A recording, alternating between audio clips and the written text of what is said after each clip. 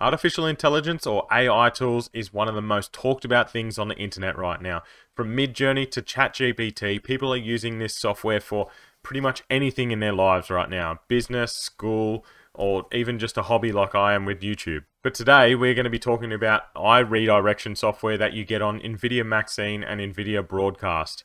I've previously made videos on how to install these into your computer and how to use them. But today we're going to go through all the pros and cons of the eye redirection software, go through Broadcast and Maxine and show you how to get the best out of them both. And at the end we'll come to our conclusion, is it cool or is it cursed? But before we get to those pros and cons, we'll give you a little bit of a backstory and show you how it actually works. As you can see here on the left, I've got my normal eyes, and on the right, I have my redirected eyes. I'm not even looking at the camera, as you can see, but on this one on the right, my eyes are looking at you the whole time. So what you can see here, this is NVIDIA Maxine. It is very simple. It gives you an original face and then a new face. You can make it so it only does one, but I like having both so I can show you in these videos what it was before and what it is now. As you can see here behind me, that is NVIDIA Broadcast. There's drop-down boxes and actual application that looks really nice. The effects can be turned on and off. So from the face value, this one actually looks a lot better, but we'll get into the actual pros and cons as we go. So these two applications have both been made by NVIDIA. This is the only company that I've seen dabbling into this AI technology. So because of this, if you do not have one of those compatible graphics cards, these applications will not work. So this includes Apple's and nearly any laptop that is not backed by NVIDIA. So we'll get into those pros and cons. We'll start with the pros, hey? So the first one is eye contact. Obviously, eye contact gets you better engagement. People want to watch because it actually looks like you're looking at them. If you're reading from a script, people think you're more knowledgeable because you're not it doesn't look like you're reading anything because your eyes are staying straight at the webcam instead of going side to side. Some people really struggle with actually talking to the webcam. Even without a script, it is really hard to look at the webcam and just continually talk. So this will help people like that make their audiences feel much more engaged. So that's a few pros all in one, and they're really meaningful. Like obviously engagement and looking at your audience is really important when making videos or doing a talk over Zoom. So that takes us to another point. This can be used in Zoom, Google Meets, Restream, whatever else. It can be used straight into there. Put it into OBS.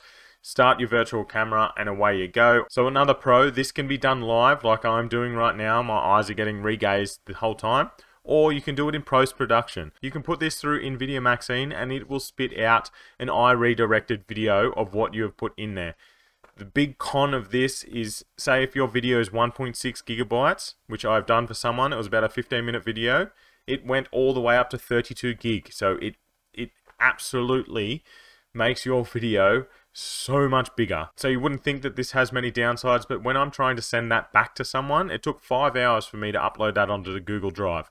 Maybe there's a better way to do it and I will find that out, but for now, a 32 gigabyte video is enormous and really hard to send to anyone else. On that point, if you do want your videos transferred from normal to the eyes looking at the webcam the other time, just get in contact with me. I have been doing this for people very sporadically, but I'm going to actually launch my Discord, which I'll link down below. It'll have all the prices there for what you need done. I should be able to do most things in 1 or 2 days and get them back to you pretty fast. So we'll head over to the cons now. Obviously, only being on NVIDIA is a massive con. Most people don't go out just to buy a graphics card so they can do this with their eyes. Yes, I've found some cheap ones, which I have in the links down below, which you can click on and have a look.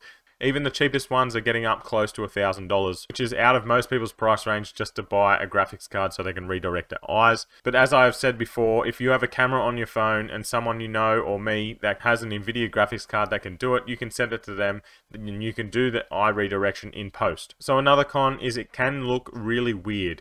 If you aren't looking close enough to the webcam, your eyes will flutter in and out and it will probably look worse than you reading the script side to side. And I've had this with a few people.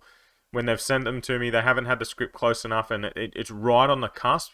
So if you look here, I'm going to pull my eyes across, and when I get to there, as you can see, it goes away. And if I'm right on the cusp, it'll just keep flickering backwards and forwards, and that will look really bad in your video. And if you're doing this in post and you haven't noticed, that is a lot of time and effort that you've gone into where it's not actually going to work. So another con, if you wear glasses and you have this light, as most people do behind their webcam, it will shine off your glasses and may affect the eye redirection.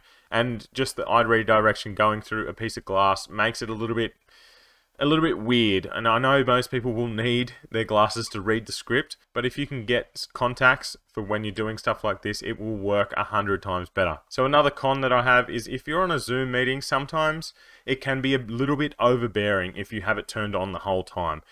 Because obviously it's not natural to continually look at someone in the eyes for half an hour.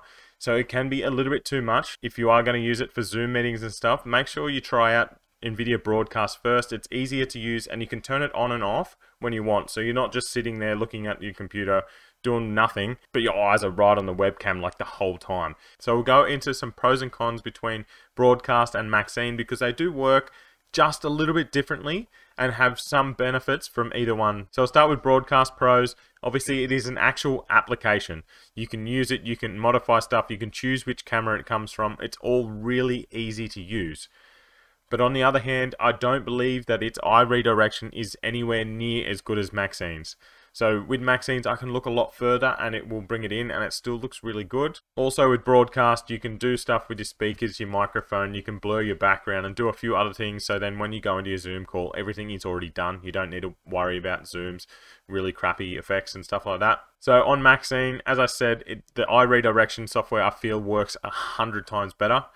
But it is really hard to set up. It is still in development, which means that you need to go in and input code into its notebook to make it actually work. So people are really intrigued by this, but really struggle with writing code. And if you do something like literally one letter to different, nothing will work. On my video that has 80,000 views, I have like over 1,000 comments of me helping people make sure they've done it properly. Also with Maxine, you do lose a fair bit of video quality, but if you're using OBS, you can go in and just add a few filters and make it look 100 times better, which I'm going to make a video on that very soon. Some quick fix filters to make your video look a lot cleaner and crisper rather than washed out. So one more pro with Maxine is that it is where you can do your post-production changes. You just need to change the code a little bit and then you can input a video into NVIDIA Maxine and it will do the change for you in the post-production, as I said. Its major con though is that it turns a 1.6 gigabyte video into a 32 gigabyte video, which is absolutely absurd, but it does the job. So there's all the pros and cons, but I'll give you a couple tips for when you are doing the video. As I said before, make sure the script is as high and as close to the webcam as possible. I like it to be just below because most people have their webcam just above their computer. So as I said, adding those couple little filters on OBS will make your Maxine and your Broadcast look 100 times better. Watch out for that video. Make sure you hit that bell down below so you don't miss that when it comes out. Also with Maxine, you need to crop your video just to make sure you don't see up the top there, it has like gaze redirection and stuff like that. It's really easy to crop in OBS. Before going in and doing any post-production videos, make sure you test drive it. Do a 10 to 20 second video of all the things that you feel like you're going to do within that video. Then go and put that through NVIDIA Maxine and make sure it works the way you want it to. Because you don't want to put in the effort of a 15-minute video and then go back and watch it and pretty much all of it is unusable. That is just a waste of time. So make sure you go and practice everything you're going to do before you go and throw it into a full-blown video. If after watching this and watching other videos and you're still struggling to get this onto your computer, make sure you head over to the Discord, hit me up on there, or even hit me in a comment here and we can chat about it and I can try and help you as best as possible. But we'll get to this last part now. Is this AI technology cool or is it cursed? So as I said, make sure you practice. If you haven't practiced it, this can look very cursed. Your eyes and that can look really weird. As you can see right here, my finger's behind my eye. There's some really weird limitations that it has, and just look at that.